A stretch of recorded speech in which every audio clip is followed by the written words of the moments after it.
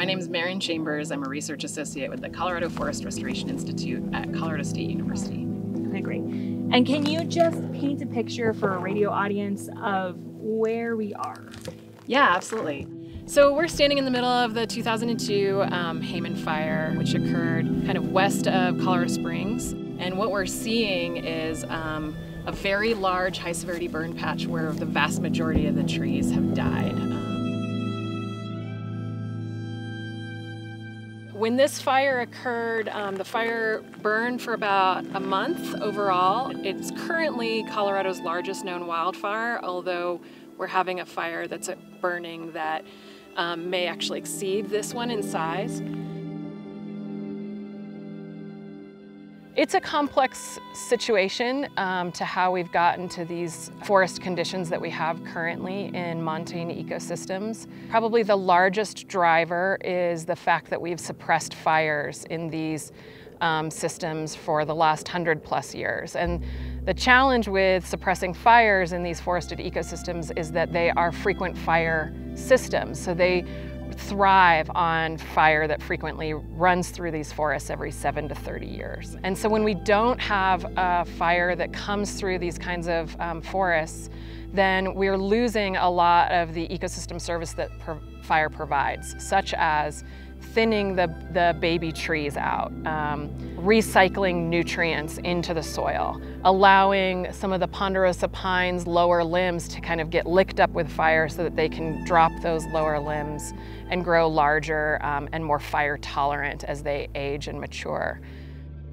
There's other land management components that are a part of this story as well, including grazing, logging, and then of course I believe that climate change is a component of that. Things have been getting hotter and drier.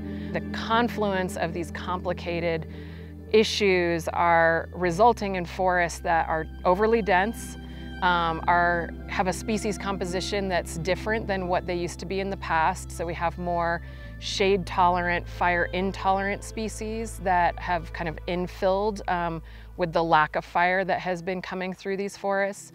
And then the ponderosa pine, which is fire tolerant, tend to be growing a little bit too close to each other. And so there's a really high risk that trees can spread fire from one crown to the other.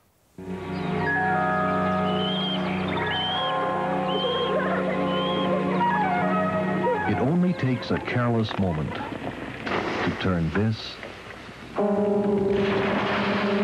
into this. Don't let forest fires be your fault. Make sure your fire is dead out. Remember, only you can prevent forest fires.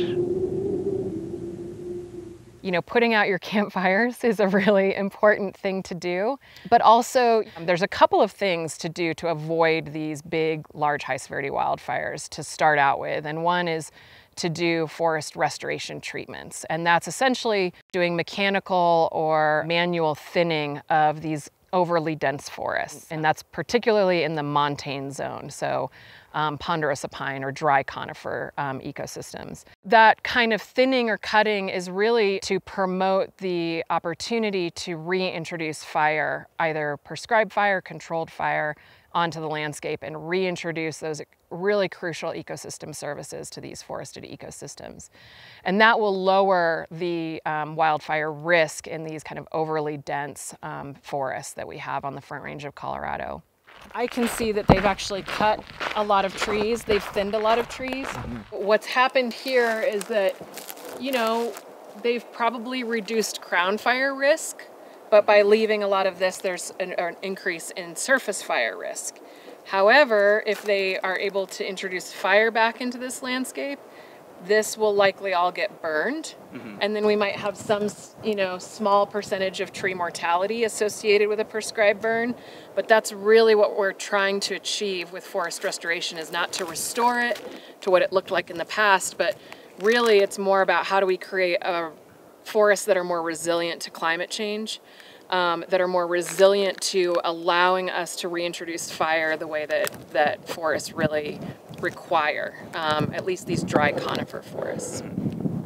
This really granitic soil that we have is extremely erodible. And so it's really, you can see it's like gravel on the top. All of this sediment, once there was rain events following the wildfire, this sediment went down into reservoirs like that. So because of these wildfires, you naturally get different kinds of chemical components coming off of these burned landscapes, both from the dead trees and the bark that's starting to decompose.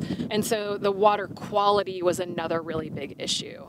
Once a large high-severity fire does occur, there's a lot of other things that we can do as well. And one of those would be particularly to plant seedlings within these high-severity burn areas. There's a lot of people who professionally work on these issues that are working together across boundaries, across professions.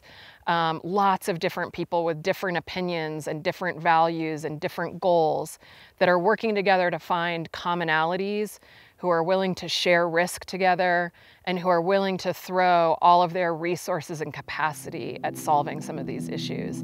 So that's what gives me hope.